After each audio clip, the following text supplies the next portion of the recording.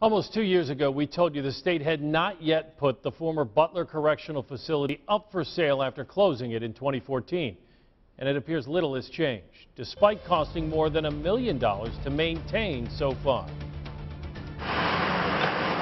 Here in the rural community of Red Creek, the opportunities for job growth are sparse. With a population of about 500, this eastern Wayne County village is struggling for its very survival. In 2014, it was dealt a major blow when the state shut down the nearby Butler Correctional Facility, one of 13 state prisons shuttered by Governor Andrew Cuomo. When Butler closed, 130 jobs went elsewhere. Clearly, we don't have a very robust, a job market around here. So whenever we lose something of that caliber, 130 some jobs, that's big for us. Chuck Palermo is mayor of Red Creek and openly wonders what appeal the former prison would have for a private sector investor. You don't see, all of a sudden something closing and then there's a vacuum of, oh, well, gosh, that's going to open up opportunity for so many other businesses to come in and do that.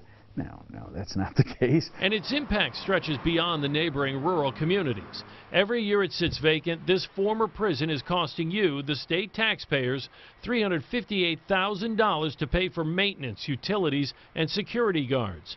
More than 1.5 times the annual operating budget for the entire village of Red Creek.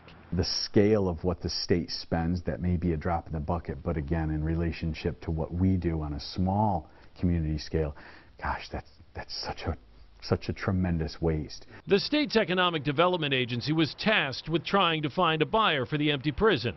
But as of today, the state has still not even put out a request for proposals, which would start the process for Butler to be redeveloped. So we went to this man, Howard Zemsky, president of Empire State Development, to find out why the delay, despite the continued cost to maintain it. So we'll ultimately issue an RFP. In the meantime, as we have with some of the other correctional facilities, we've dedicated some funds for economic transformation in and around that region.